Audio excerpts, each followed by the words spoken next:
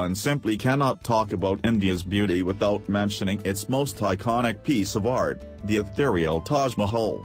Mughal Emperor Shah Jahan built this marble mausoleum in the 1600s as a monument of undying love in memory of his third wife, Mumtaz Mahal. They are both buried here.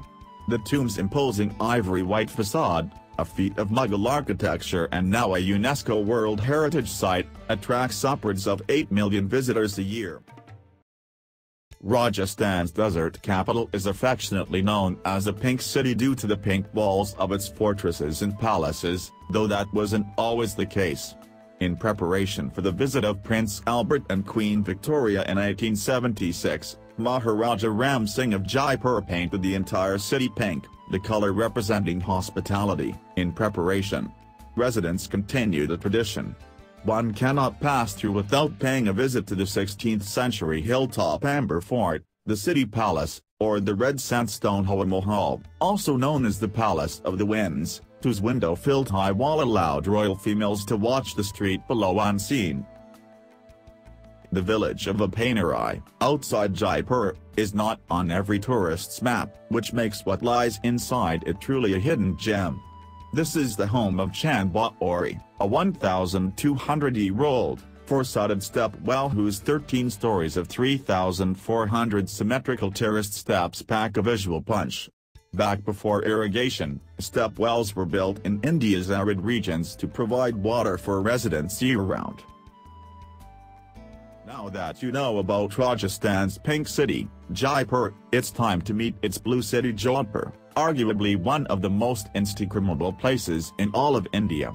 The name doesn't lie, the city's oldest sections are a jumble of buildings in the brightest shades of blue you can imagine, standing together along narrow medieval streets that empty out into bazaars and public squares. For a bird's-eye view of it all, head 400 feet above the city to the massive Mehrangarh Fort, whose construction, begun in 1459, took so long to complete, 500 years or so, that multiple architectural styles are represented. Non-locals require a permit, and a knowledgeable guide, to reach this cold desert valley, perched 10,000 feet above sea level in remote Ladakh, but what you'll find here will take your breath away. Nubra's lunar-like landscape is the result of little to no precipitation, so lack of vegetation leaves the spotlight entirely on its glaciated mountain peaks, desolate hinterlands, and a smattering of ancient Buddhist monasteries and tiny settlements built up along the roadside strung with prayer flags. A single motorable road carves its way through the valley. Our more preferred mode of transportation? Bactrian camel. The jewel in the crown of Kashmir, as you might now guess, is a place to see in Kashmir Valley. At Dal Lake, the tuk-tuk life of India's frenetic cities is traded for slow cruises along the water in traditional wooden shikaras, similar to a canoe. Fishermen use these to paddle their way to and from ornate houseboats lining the shore and the lake's famous floating market to peddle just-picked fruit and vegetables or flowers. Another landmark is the Shalimar Bagh on the lake's right bank, which is lauded as the finest Mughal garden in all of India. This tropical state in southern India is growing in popularity, though we still find it hard to understand why it hasn't always topped travelers' bucket lists. The best of the region lies in two distinct landscapes, one being the scenic tea and spice plantations of Munnar, also loved for its camping, trekking, and wildlife spotting. The Tata Tea Museum is a must for tea lovers looking for more on tea history and production. Kerala's other, and arguably more famous, region is its backwaters, a network of lagoons linked by canals fringed with palm trees, stilted villages, and rice paddies.